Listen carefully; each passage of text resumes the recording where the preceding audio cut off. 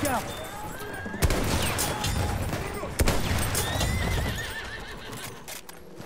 Just like riding a bike, kids.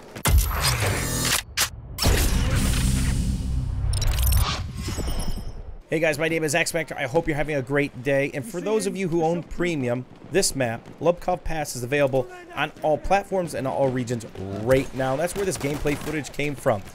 Right after the Gamescom EA Battlefield 1 competitive announcement, we jumped on and got a few rounds in. For those of you who did not know, Battlefield 1 has been touting an upcoming competitive mode, and we actually got to see a little bit and hear more details, not just during the live stream, but a decent AMA put on by several of the devs that are in Cologne right now. And before you jump to any conclusions, it is 5v5 with vehicles. The game seems drastically different than what you play right now in Battlefield 1. And the good news is this: the developers are listening to feedback, and they've stated the system is entirely modular, built to be changed based on finding the fun and what works and doesn't work. So let's start off with what incursions actually are per Drunks.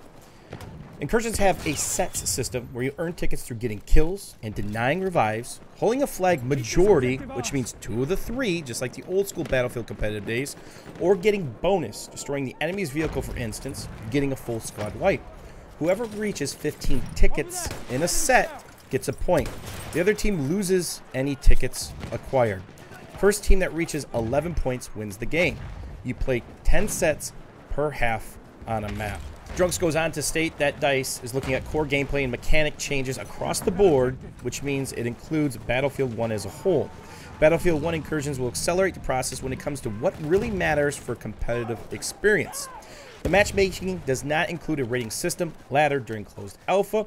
The closed alpha will be open to anyone that signs up on PC, pending that you get accepted, of course. Drunks then goes on to talk about the actual kits that are going to be available in the alpha, which will be 8. And we're carefully thinking about what's the right balance between weapons and gadgets. The goal is really to create unique kits that serve a purpose in a team composition. Some kits are very much supportive, some are anti-vehicle, anti-infantry, and we're making sure weapons are fitting that role. DICE also has a progression system that is meant to balance out kits, including not involving the automatical in any of the existing kits at this point. And speaking of kits, let's talk about how you select them. There's actually a drafting phase that locks you into your kit, and that's only a small part of the customization. Another reference to the progress system: 3 ranks. You start level 1. You gain XP through time and performance during the match. Ranks unlock new abilities and upgrades in your kit. Another controversial thing in Battlefield 1 seems to be addressed as well, and that's spawning. Now, in previous Battlefield titles, if you were trying to save your flag would spawn in, it could be in a circular pattern. In Battlefield 1, they changed it to be one side of the flag in multiple different spots, and a lot easier to be camped out if you were spawning in. Now, Drunks goes on to say, in the closed alpha, the spawning experience will be familiar to the players. Squad spawning exists, but is much more limited to have a more predictable experience. Spawning on flags works a bit differently as well. So maybe going back to the old system, which seemed to work very well in the competitive state, or maybe they're trying something else.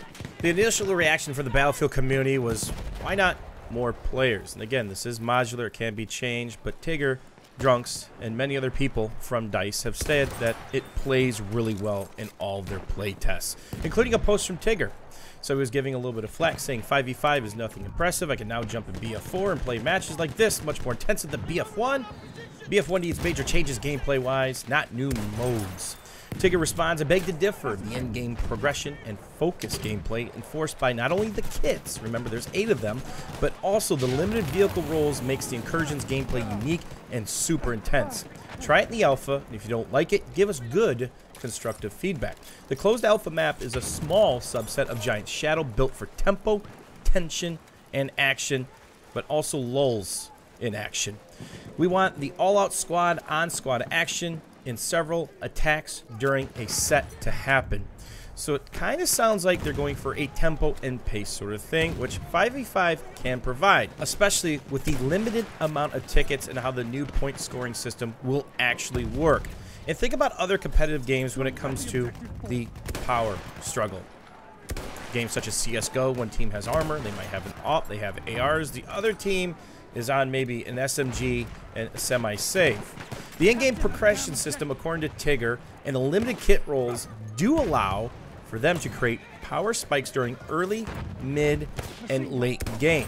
You're more than likely going to see a lot more tactical gameplay in Battlefield 1 competitive that you've seen in any other Battlefield game to date. Again, because of the way the kits are set up, and then of course the ticket system. You don't have hundreds of tickets to make a comeback or to set up your lanes. You have a set number of pushes and defenses that you have to hold before that set is over. So you have to be extremely careful with the resources that you do have and not get baited into a trap, wiped, giving them a progression advantage, not just a map position advantage. So let's talk about what kind of time sync you can expect. Well, according to Drunks, it's all a variable. Of course, it's the first to 11 sets, as referenced before. After 10 sets, you switch which side of the map you're on. Each set can roughly take 2 minutes on average, but it doesn't seem like there is a timer on this because that can be a variable.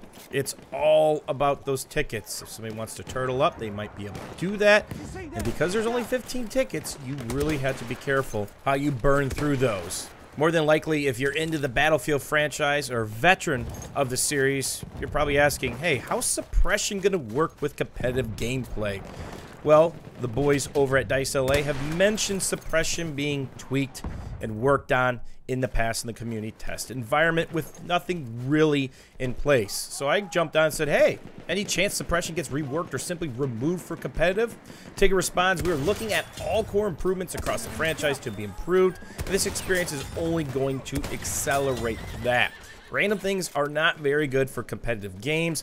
Neither is flinch, random bullet deviation, optic sway, and of course added recoil. Now the question is, does it go closer to something that was acceptable at the end of Battlefield 4 that DICE LA saw to themselves and fixed to the happiness of much of the community, or will they completely rework it, destroy it, and do something different, much like PUBG uses aim punch? If you're being shot around your head, nothing happens.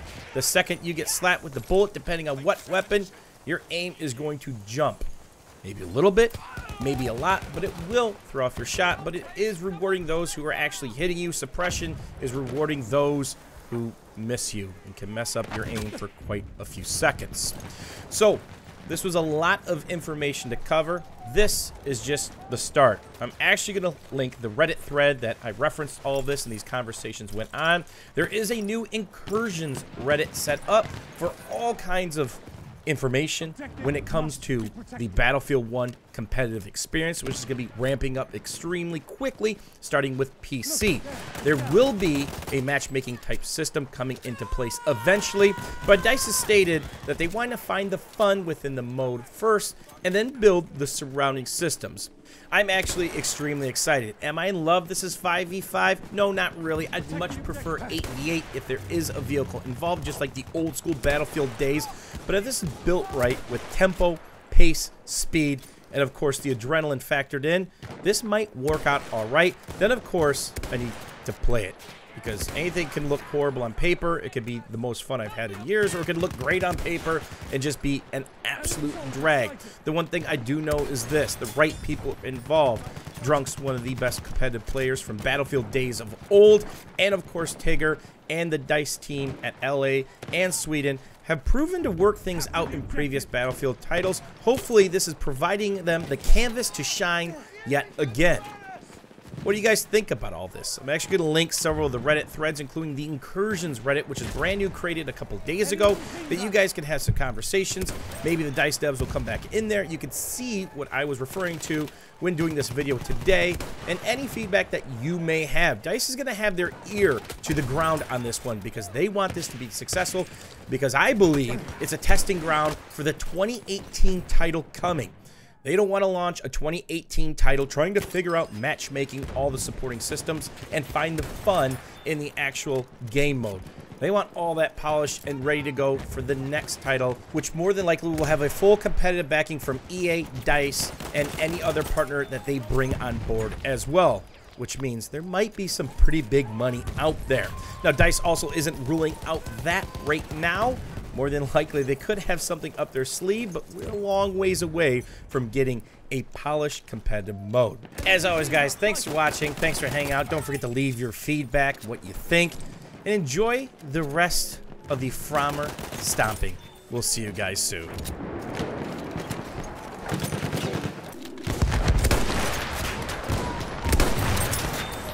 Smoking scout.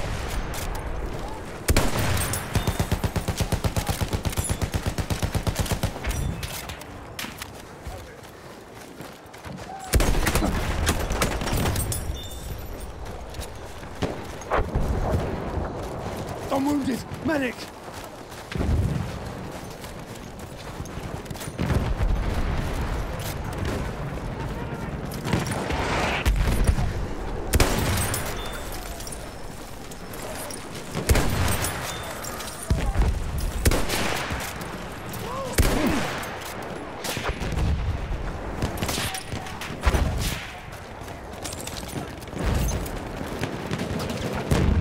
Throwing grenade. Let's go. You see it.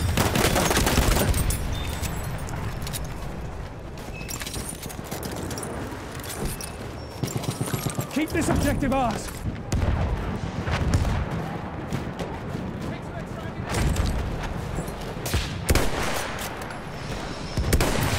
Hey, 50 bomb.